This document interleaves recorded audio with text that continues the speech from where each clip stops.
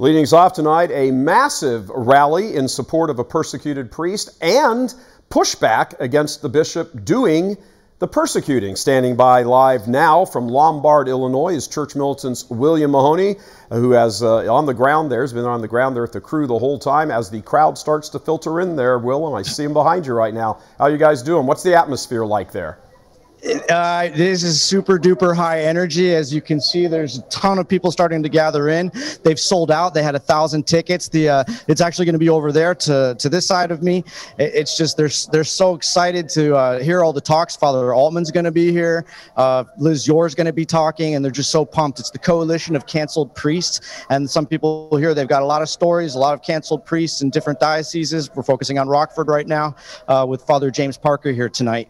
Yeah, I think what's interesting about this is that this sort of thing has got to be a concern for bad bishops. They start to see the laity coalescing, you know, the sort of awaking the great sleeping giant. And I sort of get the sense from all of the stuff that's been going on in lead up to this, that's exactly what this is like.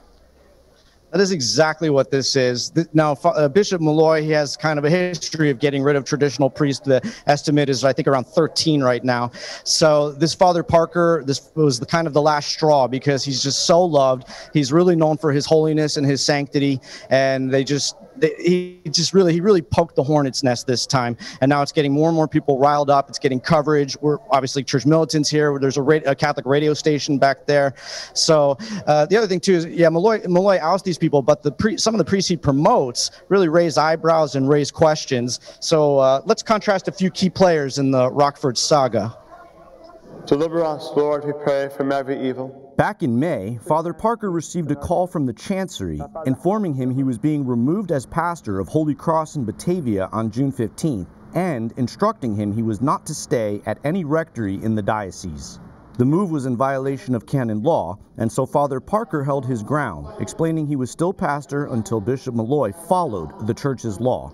We can delude ourselves about what Jesus taught, changing his lessons to match our own desires. Malloy then turned up the heat, threatening Holy Cross employees with possible loss of employment should they listen to Father Parker instead of the parochial administrator, Father Jared 20.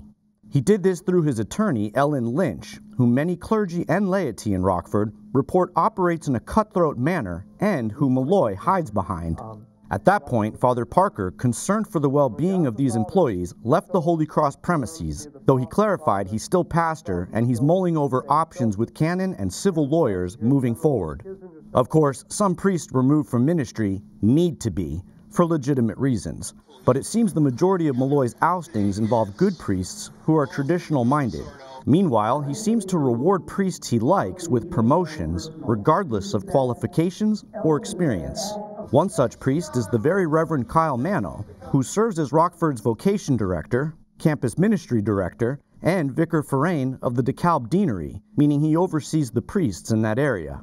Priests in the diocese explained this is an impressive resume for a young man ordained only 5 years ago, in 2016. Reverend Father Kyle Anthony Mano!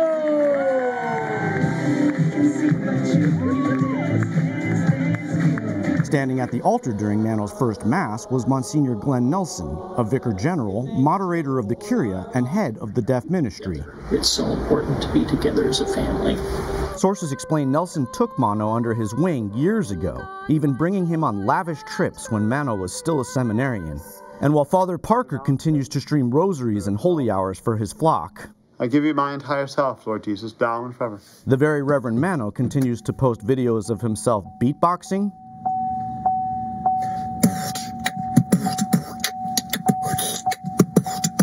cooking, and shopping. That shirt's $1.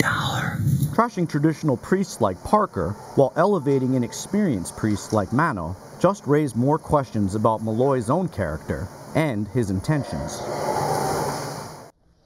you know, Father Mano is, you know, we're not picking on him. We're just showing you what he himself has put out there. And for him, we're, you know, sources on the ground here tell us he was made vocation director within the first year of his priesthood. He wasn't even a priest a full year. So, I mean, total lack of experience. And it really shows he's being set up as a gatekeeper. It's like you're one of these guys or you're not one of these guys. And Father Parker's clearly not one of these guys, even though he's eminently more qualified to, say, be a vocations director or have any other high position in the diocese. So, I mean, that's just what's going on right here, and in other dioceses throughout the nation.